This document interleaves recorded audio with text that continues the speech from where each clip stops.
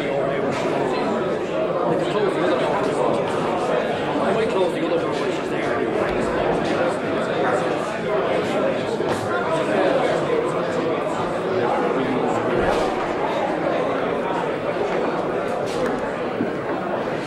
I'm delighted to be here.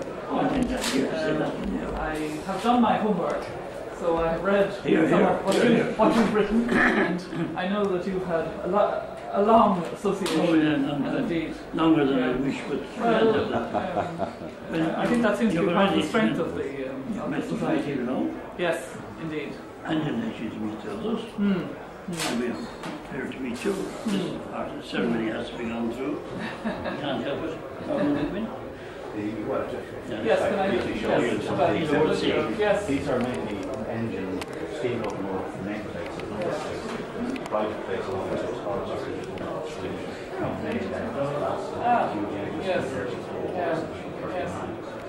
The election on this side is mostly all by Western.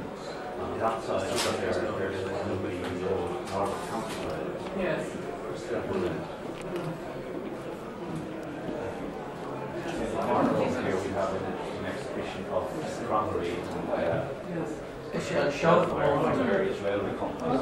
Argadine is the other one. There's from the pub. The only ones in that house they started in 1916, and three brothers were killed. It's the chamber pot. Back to the pocket. Well, their hotels in those days were square though. Yes. And the establishment tried to take off it. They did so separate. The boys, Yes, we acquired some of them were Brooklyn, Kent, out of the fires. Yeah. My son is brothers.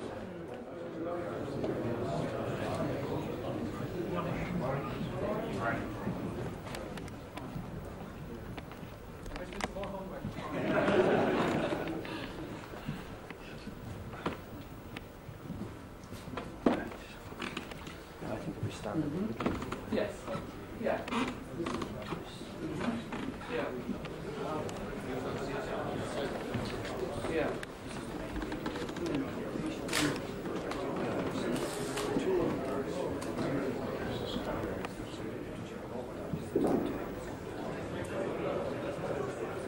Yes. Indeed. And is there quite a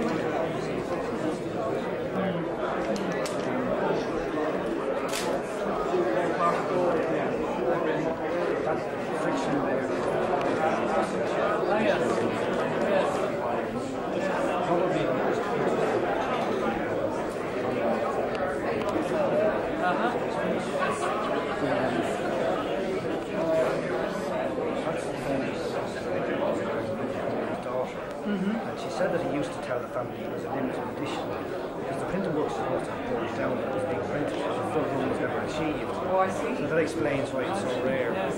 He wrote it as an MA thesis from National University. He's president of the Senate. Oh, I knew Charles. Yes, it's a very good friend of my family. Great man to get rugby to this time of year. Yes. So that's probably our most rarest Yeah. so far. It's very difficult to get. Yes. Have some nice older bindings too. Well, They suffered, you see, because the problem was the time essentially the tailor started to tan down. Ah, yeah. They didn't realise it was going to find it. They will eventually be able to.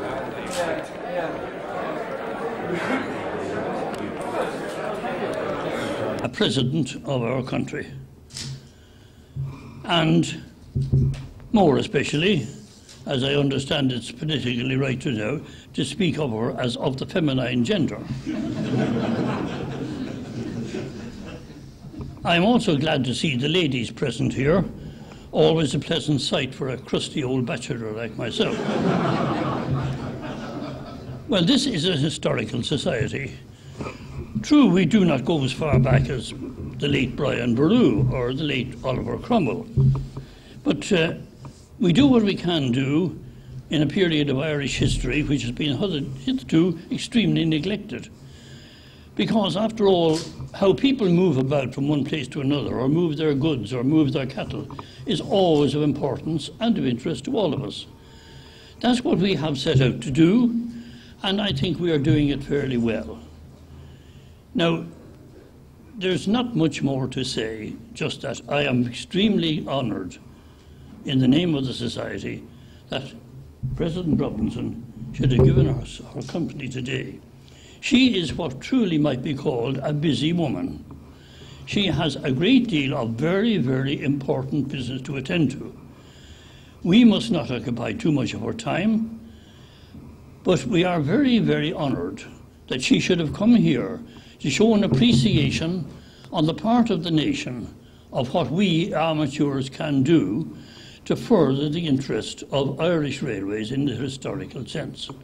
Now, we also pay a tribute to those important people who have the job of keeping the wheels turning in this country and do it so well in spite of many discouragements.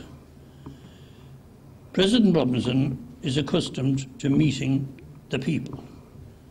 She's known for that, for her courtesy and her kindness and her goodwill to us all.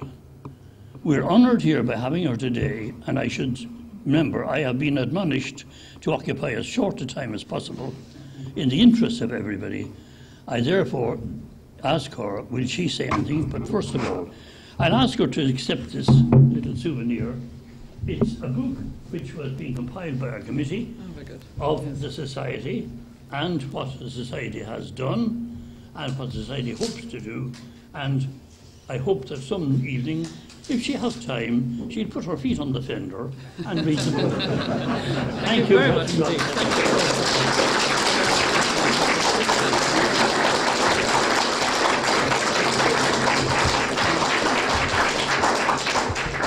Well, Chairman and members of the Irish Railway Record Society, I was delighted to receive the invitation to come here to your headquarters in Houston Station during the year in which you celebrate your Golden Jubilee, your 50th anniversary year.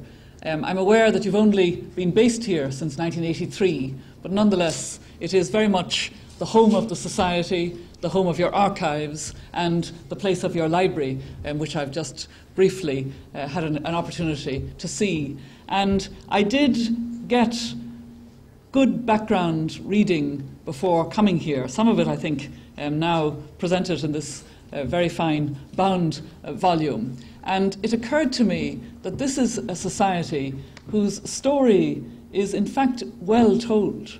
And I'm very glad of that, because it is a unique and important story, a story of a commitment to the idea of the importance of the ways of transporting and of the importance of rail transport, of the archival material, which has a special value because this is an all-island society and therefore can link with archival and other material that tells a very detailed, meticulous story of the building of the rail, of the rolling stock, of the places it went through, very detailed maps, very detailed accounts.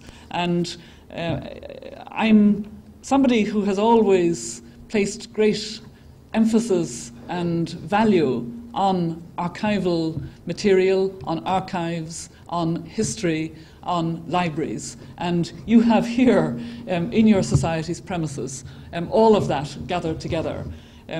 I like the detail of the story. I wonder what it was like in Heinz's restaurant in October of 1946. And one of the interesting things is I know that there are some people here who could tell us in more detail what it was like. And Chairman, I think you represent very well the spirit of this very special society. Spirit and humour, I may say. I did enjoy being brought into the archives by Mr. Leckie, and the first thing he says is, this is a very dull place. but he said it with passion in his voice. And as we went through, he kept sort of understating the treasures that he was showing me. And that, I think, says a lot too about the nature of this special society. Once somebody has become a member, they've obviously remained a dedicated and indeed immersed member, with a real sense of what this society has built up over 50 years and has retrieved from a much older past and gathered here so that it is accessible. And it is being accessed. It's being accessed by modern Ireland, including by CIE's needs and the ongoing railway needs. It's also being accessed by scholars and students. I saw some of the theses inside and was very glad to see that a number of them are now being done by young women with an interest in transport records, in the detail of the way of doing and the countryside through which it was done, the extraordinary detail of that. And when I said that I enjoyed the humour, I was reflecting before coming here this morning of a completely irrelevant incident that happened to me. But it happened when I was attending a resident conference in England, one of these places where they gathered people together to talk about, I think in this case it was European issues. We were far away from any distraction, and we were going to be addressed by a number of important people, including the then Minister for Foreign Affairs, Garret Fitzgerald. It seems appropriate I would refer to him as a railway enthusiast himself. And he was to come and address the dinner on the first evening. And then a message came through that the Minister, Dr. Garret Fitzgerald, would be arriving early because he was coming by rail and not by plane. And there was no explanation of this, but it was a wonderful example of somebody who was coming earlier because he'd chosen to come by railway, and I think that revealed part of his interest and preoccupation. And I know that that genuine interest in transport records, in the sense of both change and conservation, which this society represents, is a very deep and heartfelt interest. And I'm delighted to salute it during your 50th anniversary year. This society has made a very considerable contribution to the story of transport on this island and throughout this island. It's a story that is changing very rapidly, and this society has changed the way of telling it and has now made it accessible in computer catalogues and on the internet. And I think that all of that is an important way of developing the access, the retrieval, and most of all, the treasuring of that important part of our past. It's a great pleasure to be with you. I think I would like to spend the rest of the time meeting some other passionate people committed to what was described wrongly as a dull place. It's anything but a dull place. Déanam cogad agus críliv as an écht gasca atá déanta agih, agus tá áthas ar leharm bheithliv hon an jubilee seo a chéiliúrú liv. Gur míle maith go leir. Thank you.